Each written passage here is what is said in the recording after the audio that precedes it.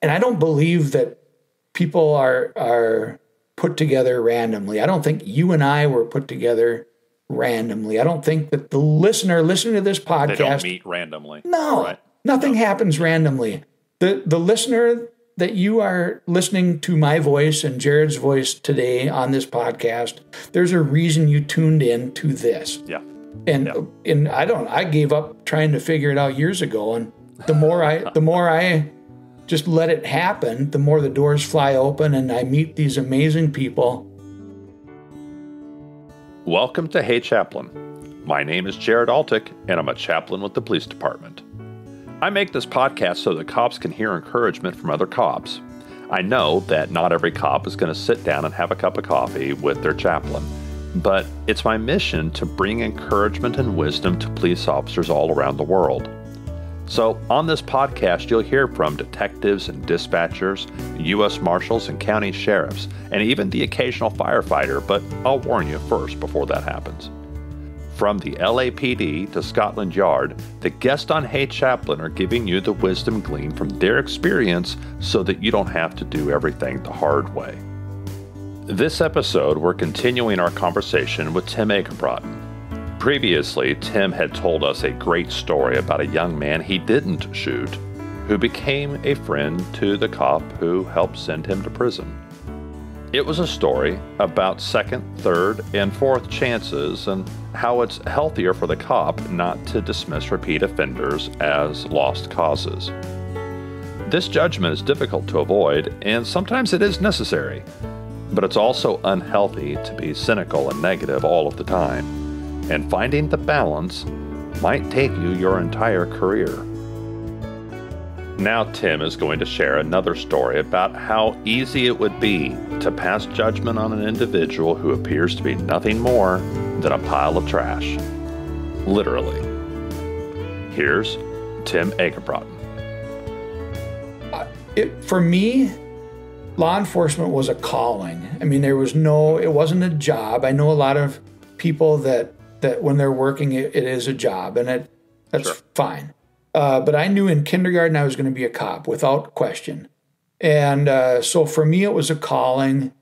And that means I'm a part of a bigger program, it's mission. More than just me. Yep. And so if I can go out there and enforce the jobs and lock people up and do that, enforce the laws, that's fine. But if I'm locking the same person up, well, maybe I can do one thing different.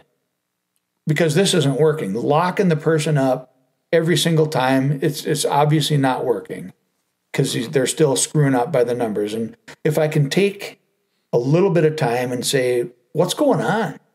You know, why are you so angry at the world? You know, and you talked about those seasons, and I lived all of those seasons, the every single one of them, and it was, and I'm honored and blessed to be in the season I'm in right now, where I can look back and I don't have many regrets in my career.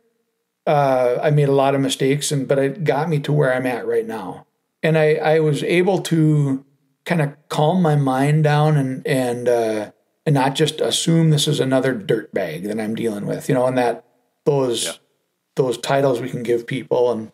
But it's not easy, especially these, like in the busy cities. We in Detroit Lakes, Minnesota, we'd have on a busy night maybe like 5 or 6 calls. So not a lot of there was a lot of proactive traffic stops and stuff like that, but not a lot of calls for service. And so I get it when sometimes that us versus them can get into that metro versus small or deputy versus state patrol or. It right. Never ends with us versus them. But for me, the critical piece was recognizing that, I'm doing a job. In Roadhouse, when Patrick Swayze said it, don't take it personal. And be nice. Yeah, exactly. I was that hardcore, the speed limit's 55, not 56, and it was black and white. And but then when I started to relax that a little bit and recognizing that these are people in my community, and, that I can still do my job, but I don't have to be such a jerk about it. And I was that jerk for a long time, and then I wasn't the jerk for a while, and get where we could have some compassion on the people that we're dealing with, where we're recognizing that we're still dealing with human beings that have the same needs that we have. They want to be recognized, they want to be seen, they want to be cared for, they're looking for love, they're looking for acceptance, and that's everybody. We're all doing that.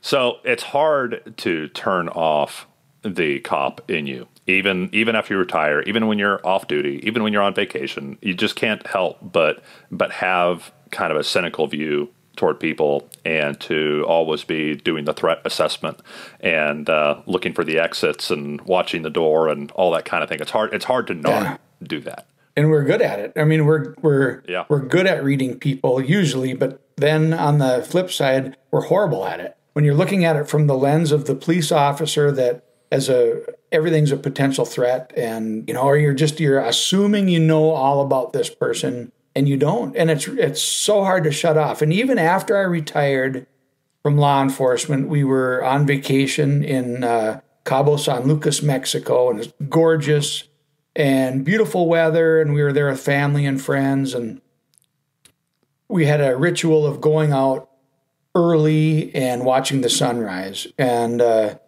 staying at a hotel or a house. At Cabo VS. It's a resort, and we set my alarm and got out there on this viewing deck before the sun started coming up, and as the sun started coming up, we could see people walking on the beach, and I could see this black clump kind of on the beach, and I didn't know if it was like a garbage bag or what it was, and it was, we weren't on the beach, we were just on this viewing deck of our resort, and kind of above the beach. Yeah, and I was looking down, and I thought, what is that? And so I made a comment to my son that was with me, and I just started walking down there. And as I got closer, I could see that it was a man. It was a person laying there I don't know if he slept there all night or what, but, no shoes, and he had a jacket he was using as a blanket, and there was a guitar laying next to him. And I love playing guitar. So I approached this guy, and I spoke enough Spanish, and he spoke enough English. And I said, "Hola, ¿es tu guitarra?" Is that your guitar? And he said, "Yeah." And so we started talking, but right away, in my mind, I was thinking, this is a bum. I mean, he's a hobo, and just a homeless guy sleeping on the beach. And I had already put him into this category of just kind of what a sad existence or whatever, Probably. Well, and have you ever met a homeless person that didn't have a knife? Right. All of that. There's things like that going through your head too. Yeah. Right. Yeah. And what's he doing here? And should he be moved along maybe? And I wasn't trying to be like Johnny security guard or anything like that. I was just, like, I mean, that's what you do. I mean, you walk toward the odd things, and just wanted to check it out, make sure it was safe for these people walking and all that other. And then when I saw he had a guitar, I just asked him about his guitar, and there was a sticker on it that said Kenneth, and the name Kenneth, and my dad's name was Kenneth, and my father-in-law's name was Kenneth, and they're both deceased. So that struck me, that he had this guitar named Kenneth, and that was my dad's name. And so here we are, two complete strangers sitting on the beach in Mexico watching the sunrise. And he gave me his guitar, and he said, whatever, he mumbled something in Spanish. And so I started making up songs. And I was thinking this guitar, and that was another prejudgment. I was thinking this is going to be a piece of crap guitar with 4 strings out of 6, and it's going to be out of tune. But it was like... It had a fresh set of strings, and it was tuned properly, and I was like, wow, this is odd. And so I started making up songs in Spanish and just like gibberish. Every Spanish word that I knew how to say, I was forming it into a song, and he was laughing. And then we even had like a chorus where he would join me on the chorus, and it was, I don't know, it was like bizarre and all completely made up. And then then I gave him back his guitar, and I figured this was the end of it. And so then he took his guitar, and then he started playing. I was like, holy crap, this guy is good, like really good. And then he started singing. I was like, holy crap, this guy is phenomenal. And so I have often had trouble telling the difference between beach bums and musicians. So, oh, wow. Hey, thanks. I appreciate it. I resemble that remark. Yeah, but he's super talented. He starts singing, he's playing. Yeah. Dirty fingernails. He had like sand and crap in his hair, like seaweed stuff. And he looked like death warmed over. And there he was. And he started singing. I'm like, man, this guy's got some chops, and there was no case for the guitar, no nothing. And so I gave him a challenge coin like I do for just random strangers. And I just told him about my mom and this I am, I can, I will challenge coin. And I don't even know if he understood half of what I was saying because there was a huge language barrier. But and then we shook hands and parted ways. And as we were walking away, I thought, you know what? If I had assumed everything I knew about this guy, that he was just some worthless piece of society that get going, you scum. And if I would have assumed that, or if I would have gone down there like with my cop mannerisms and just, like, hey, buddy, you need to move. Your cop disposition. Yeah. Hey, buddy, you need to move along. This isn't the place to take a nap. Go on. If I would have done that, I would have completely missed out on a really cool opportunity to meet this amazing human being. And I don't believe that people are put together randomly. I don't think you and I were put together randomly. I don't think that the listener listening to this podcast... They don't meet randomly. No, right? Nothing happens randomly. The listener that you are listening to my voice and Jared's voice today on this podcast, there's a reason you tuned in to this. Yeah. And I gave up trying to figure it out years ago. And the more I just let it happen, the more the doors fly open and I meet these amazing people. And I recognize I'll never meet him again. He told me his name was Joe Commish. And I have no idea if that's even his real name. That's a stage name. That's a stage name. Totally, yeah. Yeah. And I guess I should scour YouTube to see if he's got some entourage and stuff. Go back to the hotel. He may be performing there later. Exactly. Yeah. They have a life. They have goals. They have dreams. They have aspirations. And they are a human being that makes mistakes. And they deserve, the community deserves that we're dealing with this person. But the community and the individual also deserve that we do it with compassion. We do it with an understanding that this is another human being and not a piece of trash that's just laying on the beach. Yeah. And compassion will prompt the question in you of how a talented person like that ends up sleeping on the beach. Mm-hmm. How does a talented person like that, he still has his guitar, but where is the guitar case? Right. Where's his shoes? Yeah. Where's his family? Yeah. There's probably very sad answers to some of those questions. Yeah. And not all of that is necessarily his fault. Right. And it's worth asking him if we have compassion. And granted, we're going to get a lot of bad answers. We're going to get a lot of self-inflicted answers, a lot of things that are not pretty. And when you're in law enforcement or if you're a chaplain, you ask those questions and you get answers you don't like. And that's sad, and it's human tragedy. Yeah. But it's still worth asking. Yeah. Because you do get to see a different side of them. They're no longer just adversarial. Right. Now they're a fellow human being, and there could be a connection. And there was joy and happiness in your voice. You're talking about him playing and the joy of discovering that he was super talented. Yeah. That's a blessing to you. Yeah. That you wouldn't have had if you hadn't have been curious enough to engage him that way. Yeah. Yeah. He made a difference. And I'm hoping that I made a difference in his life, but so it's that mutual difference making that we can do, and that's all we can do, in my opinion. And we just go out, show up, do the best we can do with what we have when we have it. And we're going to screw up, but if we're doing it with the right intentions, you're bound to make a difference. Yeah. Something I noticed when I first started doing ride-alongs years ago, I would be with the cop in the car and we'd get called out and, maybe be one of those busy nights where there's, already 5 or 10 calls pending, and they just go to the next one and deal with every kind of ridiculous problem and every kind of serious crisis and everything in between. And you would see some of these difficult people. And even as a chaplain, I'm just observing, and I'm like, this isn't worth our time. Yeah. This is frustrating. Why'd they even call us? And repeatedly, I was surprised at the officer I was with, and maybe it was exaggerated because they were riding with a chaplain that night, but they repeatedly would surprise me with how compassionate and patient and concerned they were. There's a lot of my restored faith in humanity that comes from watching police officers show compassion. Yeah. And when I didn't expect it, I thought, they'll be more cynical than I am. Right. And then I'm shamed that a police officer, is genuinely interested in this pathetic person. Yeah. and cares about them, might even reach into their own pocket to help them. That's really encouraging to me. Yeah.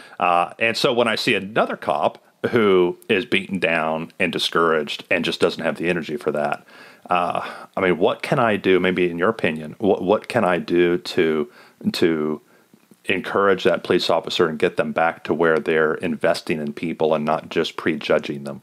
Yeah, it's hard because it's got to come from that person.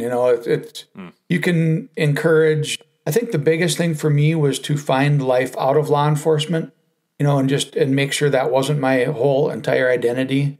And so I think just by being there, like you just said, when you're riding along, they may be reacting in a way that they might not be reacting, but they've got a chaplain riding with them. So I think that's what there is a little bit of pressure just me being there. Yeah, exactly. But yeah. But but at the same time, I wasn't telling them right. to go be nice to them. Right. I just assumed, hey, this officer will handle it the right way. I'm not going to get involved. But I was privately, in my own mind, being maybe more judgmental than I should have been. Yeah. And surprised again, over and over again, I would see these officers show compassion and interest that I thought, wow, that was unwarranted, but I'm sure impressed by it. Yeah. I just started at the beginning of the year. Instead of asking people, how are you doing?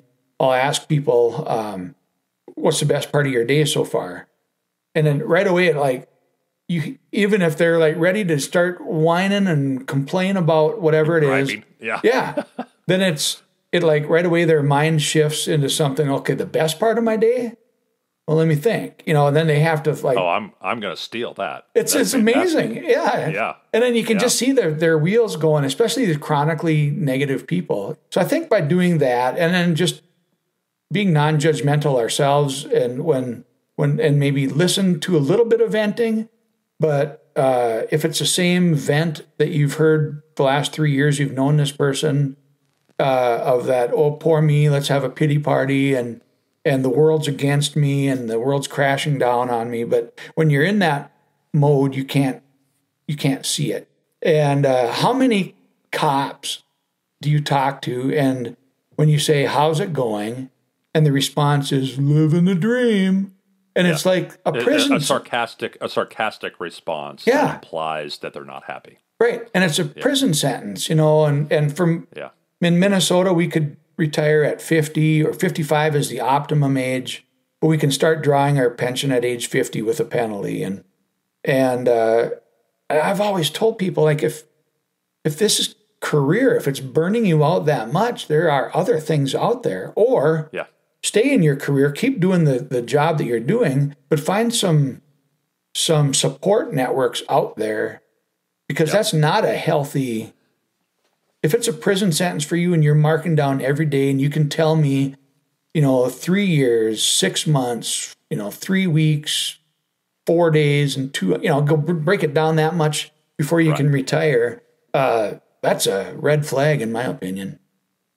But it takes other people to kind of maybe gently remind you, or maybe it's not even a gentle reminder, but it's these Normans and these Joe Commishes and the Jameses of the world, and It's these people that we're dealing with that can make a difference. If we allow it to, in our own head, to not make it so adversarial and to treat them like a human being, that's where I think we can change ourselves, and we can see that there's a lot of really bright, beautiful, really cool things out there. Yeah, that's fantastic. Thank you, Tim. Yeah, thank you, brother. My wife and I are opposites in many ways, but like a lot of married couples, that makes the pair of us very balanced. She likes to tease me that I'm the naive country mouse and she's the savvy, street-smart city mouse. And to some degree, that's kind of true. I grew up surrounded by trustworthy people, and I lived on this earth for quite a while before I really spent any time with someone who wasn't trustworthy. My wife, on the other hand, she grew up around sketchy people.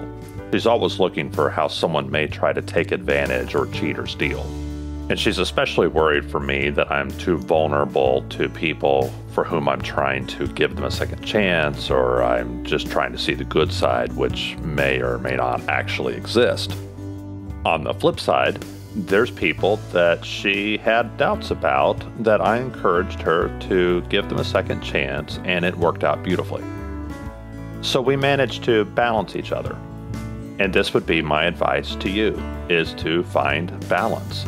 You obviously can't be naive in a job as dangerous as law enforcement. You have to have your guard up to some degree. Everybody knows that. But being a complete cynic is not necessarily the better path. And a lot of times, cynicism is just fear pretending to be wisdom. It's the fear of being hurt again. It's the fear of being vulnerable. So overcorrecting from naivete to cynicism is going too far. So find people who can help bring balance. If you're too far to one side, pair yourself up with someone and give special attention to people who can bring you back toward the middle. On the next episode of Hey Chaplain. And he did a career in homicide, and just like I had, and realized that it had changed him, and not necessarily for the better. His wife was beside him the whole time and encouraged him to seek help. And after he ended up retiring, he goes and seeks help. Now, the funny thing from my perspective, having worked with Tony, so I worked with Tony as a partner. We were incredibly close. We did a lot of traveling together, a lot of teaching together. I was a supervisor for a brief period of time, and I never thought anything was wrong. I actually looked at Tony as like, man, he's the guy that's got it together. He can deal with all this stuff. He still has a great family balance. Like, he seems squared away. Yep, 100%. And not to say he wasn't, because he was. He was a phenomenal investigator, just a great person, a role model of mine. But I didn't realize he was hurting until he actually took the step and retired. And was going to start the Compassion Alliance and approached me about coming on to the board and getting it launched off the ground with him. And that was the first time that he was comfortable sharing with me that the things he had seen on the job had impacted him and that he needed help.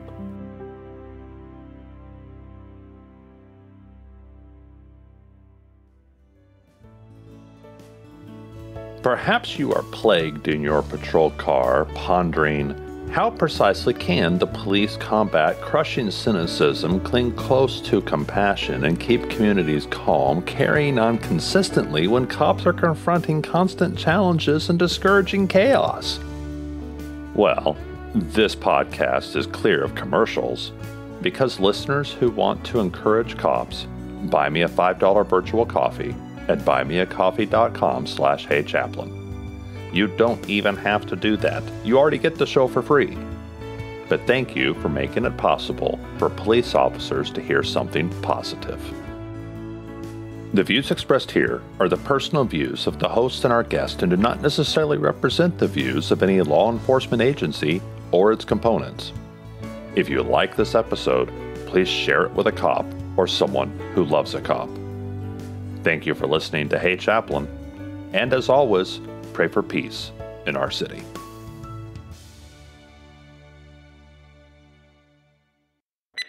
I don't think we need to add anything. Cool. I know I've got enough material. We've been recording for an hour. And so we've got enough material to absolutely, split that up and do like a two-parter. Nice. I've got an opening in February, and I'll just use the week after that to do the second part. So, cool. So this will actually be turned around pretty quick. I have a guy, in fact, it'll be next Monday's episode, a fantastic police chief from Colorado, and really like him. Did an interview with his wife. Her interview was fantastic. But I did an interview with him, and then I've sat on it for like 4 or 5 months now. And I just didn't have a good place to put it. And so it's been on the shelf for, it's like 4.5 months, I think now. Yeah. And I apologized to him the other day. I said, I really am going to use that interview. It was a great interview. I fought this guy on PCP and got thrown through a window in a daze. And it was crazy story, good story, and a good Christian man. I really, really respect him, but I feel bad that I record this interview like back in August, I think, and still haven't used it. So this will actually turn around in like maybe less than a month. Oh, nice. So that'll be quick. Cool. I'm going to go ahead and hit the stop button so the two sides can both upload